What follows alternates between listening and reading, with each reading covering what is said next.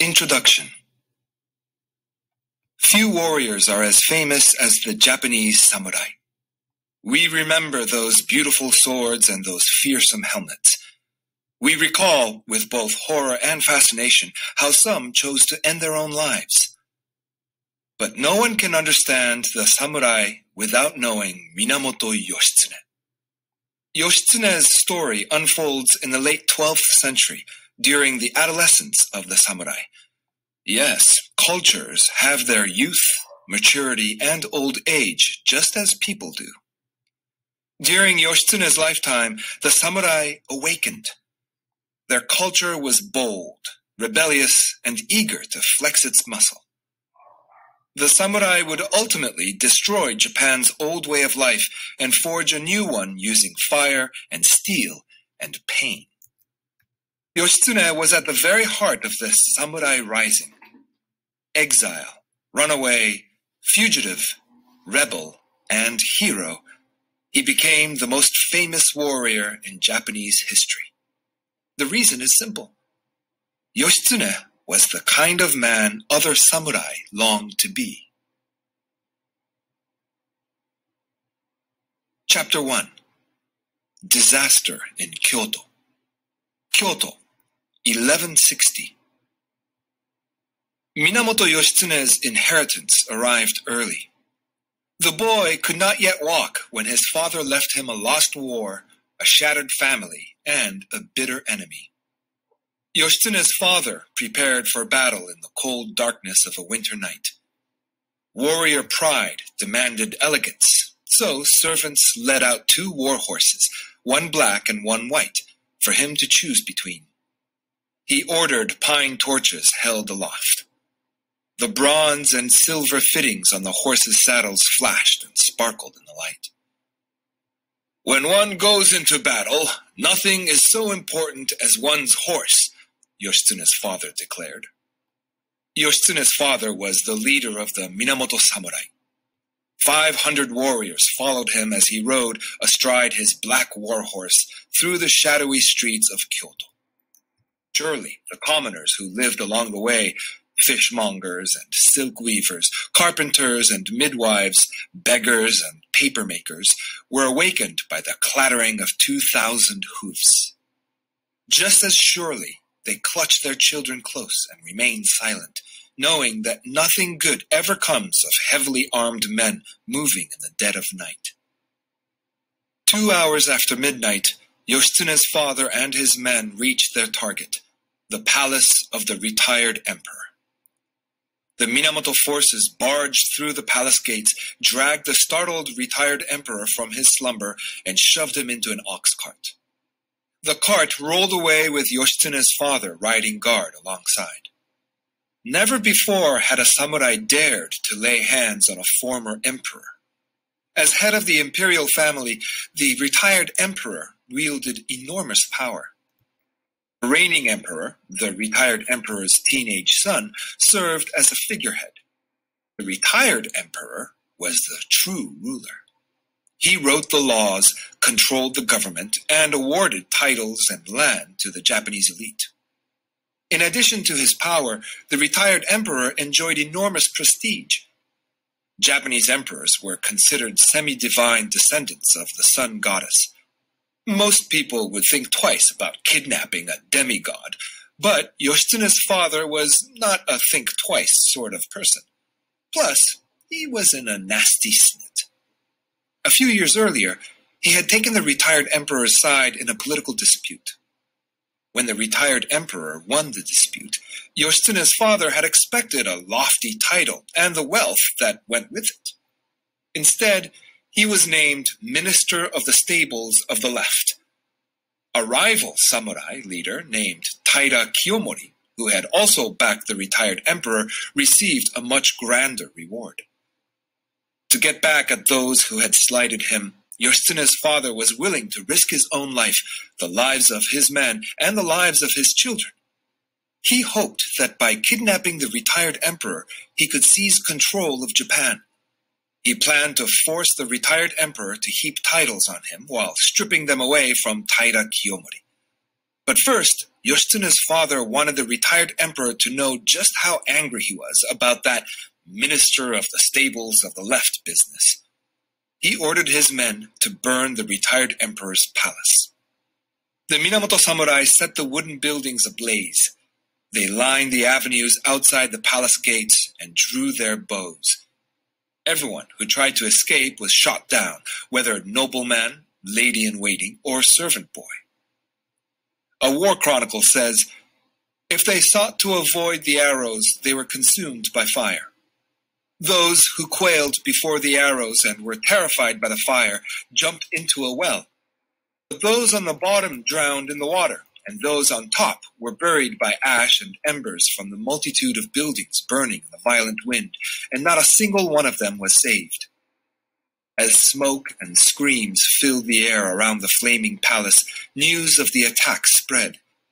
Yoshitsune's father had waited for his nemesis Taira Kiyomori to leave town before kidnapping the retired emperor. But as soon as messengers reached Kiyomori, the Taira lord readied to ride to the retired emperor's defense. Kiyomori dressed in black laced armor and black bearskin boots and carried a black lacquer scabbard and black lacquered arrows. From his helmet rose a brilliant silver ornament shaped like monstrous beetle horns.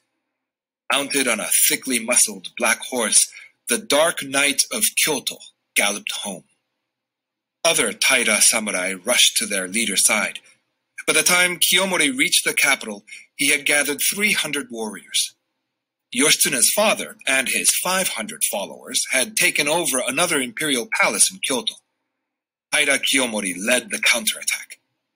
Despite a fierce fight, the outnumbered Taira were unable to dislodge the Minamoto. Kiyomori and his men began to withdraw.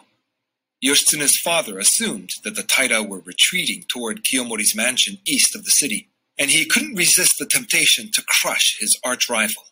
He ordered his warriors into pursuit. As soon as the Minamoto left the safety of the palace walls, squads of Taira attacked from all sides. The retreat had been a ruse. The Taira had simply circled around the block. Arrows sliced in from every direction. Unable to retreat, the Minamoto samurai were stamped out like the embers of a dying fire. Meanwhile, the retired emperor was being held prisoner at an imperial library elsewhere in Kyoto. He disguised himself as a common gentleman, walked past his Minamoto guards, and fled into the snow-frosted hills. The entire war was now entirely pointless. Yoshitsune's father had ridden to war with his two eldest sons, a 19-year-old and a 16-year-old. During the battle outside the palace, the older boy fought bravely but was captured by Kiyomori's men. The younger boy suffered a deep arrow wound in his knee. Yoshitsune's father and his wounded son, protected by a small band of loyal warriors, managed to break through the Taira lines. They rode east toward the Minamoto homeland. Yoshitsune's father planned to gather reinforcements and return to battle. But as they rode, his wounded son's condition grew steadily worse. At last, unable to go on, the boy begged to be killed. His father obliged. At last, Yoshitsune's father and his remaining men stopped to rest at the home of a retainer, a lower-ranking samurai who had pledged his service and loyalty. But pledging is one thing. True loyalty is another. This retainer didn't want to be allied with a loser. He offered Yoshitsune's father a bath, which was gratefully accepted. The retainer's men then burst into the bathroom and murdered Yoshitsune's father. Only his head returned to Kyoto. The bloody trophy was tied to a sandalwood tree beside the Kyoto prison gate. There it rotted, a sharp reminder that when you go into battle, the most important thing isn't selecting your horse. The most important thing is winning. But Taira Kiyomori wasn't satisfied with his enemy's death. He also wanted his enemy's sons. Kiyomori now held both the 19-year-old who had fought in the battle and a 14-year-old who hadn't ridden to war. Kiyomori had the older boy beheaded, but hadn't yet decided what to do with the younger boy. The Taira lord knew that Yoshitsune's father, who, like other well-born Japanese men, had multiple wives, also had 3 young sons by a wife named Tokiwa. Tokiwa had a 7-year-old boy, a 5-year-old boy, and a baby named Yoshitsune.